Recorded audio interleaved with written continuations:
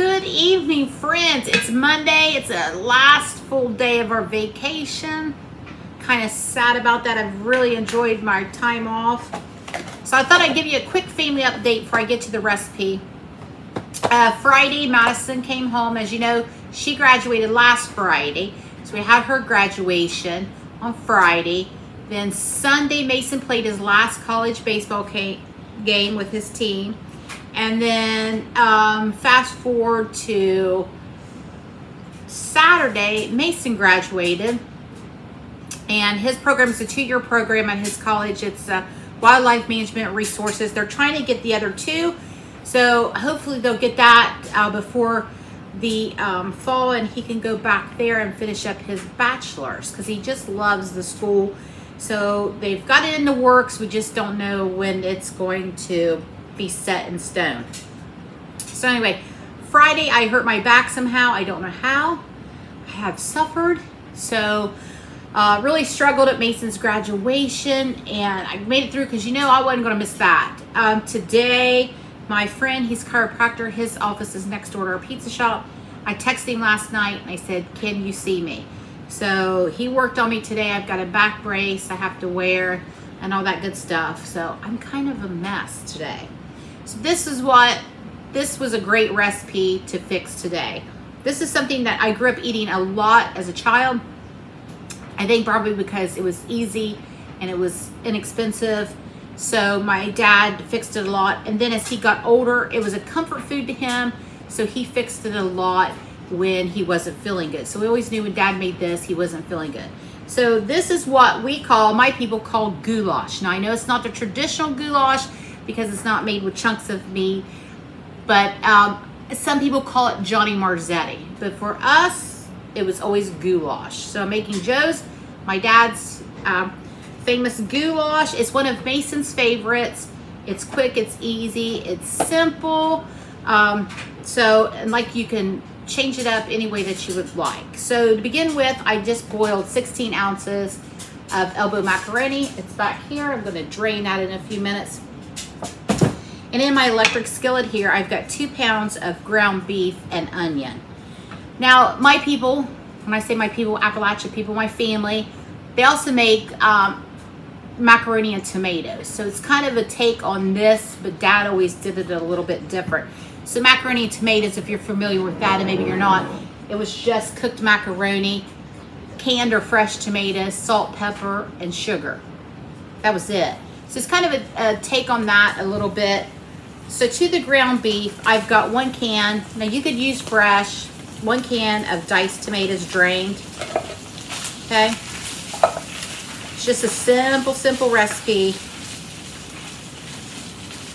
And then 1 jar can of your favorite spaghetti sauce.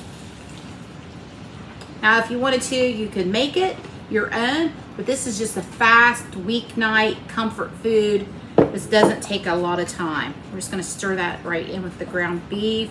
And I've got some onion in there. I don't know if I said that.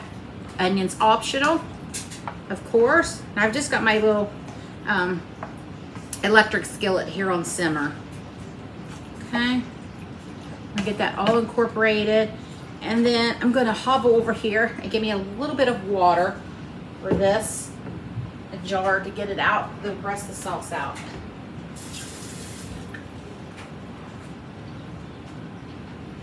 Maddie and I went Friday to the Appalachian Museum, which is just right up the road from us, and they have hiking trails, and the trails were closed. We went kind of later on in the evening, and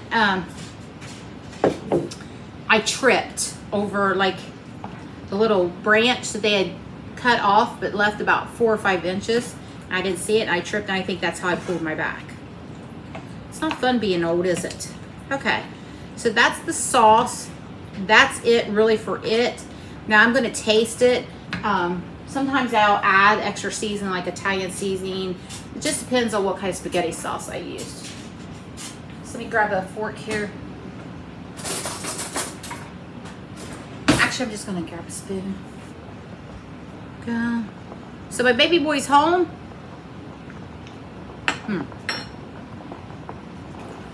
He's got all his room unpacked.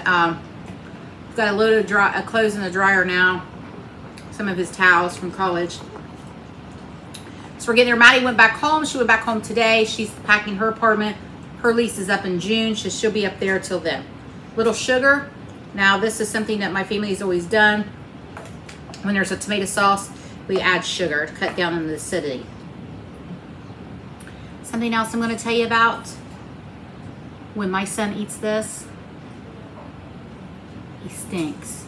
He has horrible gas. I don't know why. So I'm going to add a little bit of baking soda. We're going to experiment and we're going to see if this will cut down on Mr. Farty McPants. Won't be able to taste it. Just going to mix that right in. Right into the sauce. That'll help with some of the acidity in the sauce also. Okay. Go. Now I'm just gonna let this go and simmer, and I'm gonna drain my macaroni, and then we'll be back to finish it off. Okay, friends, we're back. I got that macaroni drained here, and I let this sauce cook down. And while I was letting it cook a little bit, I added a little bit of Italian seasoning, a little bit of granulated garlic. Of course, that's personal choice. So with my back, I'm not gonna be able to pick this up and pour it in. So I'm gonna just ladle it in until I get it down a little bit smaller. Then I should be able to pick it up. It's been a real nuisance not being able to move well. I'm not used to sitting still, and then when the back hurts, you can't sit for very long, you can't stand for very long. Marvin, you can't have goulash. Cat's wanting goulash, evidently. I'm sure he would eat it. He loves meat. Okay, I think I can pick this up now. Yeah, I got it. All right. So we're gonna mix that all together. Move that out of the way. Put this together. That pan's a little heavy. May have to have Mason come help me. All right, so we're just gonna mix those noodles and that hamburger sauce mixture together. This right here is a big bowl of my youth. We ate this a lot. No, I'm not gonna lie, when I was younger, I didn't like it. I didn't like pasta when I was little. I know it's crazy. I just probably within the last year started enjoying pasta. I don't know why. The kids and Brock love it. So I would fix it for them and I would eat something else. All right, so this is it. I'm gonna give it a taste.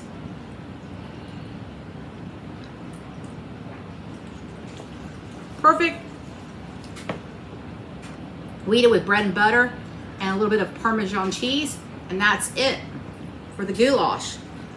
Look at that. Joe's famous goulash. I'm gonna put on the stove, keep it warm.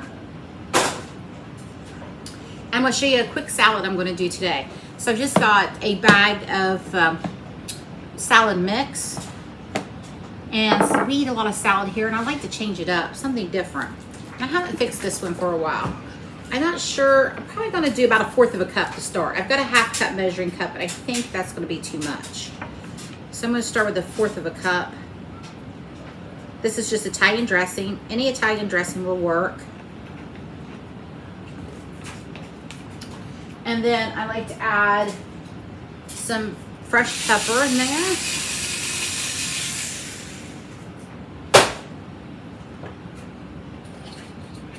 And then I like to add about a teaspoon. Now here it is. Teaspoon of sugar. That's optional. This is like a sweeter dressing that I like to make. Okay. And then I'm just gonna stir it up. I'm gonna see how much I need. Might need to make a little bit more. It doesn't take much with an oil-based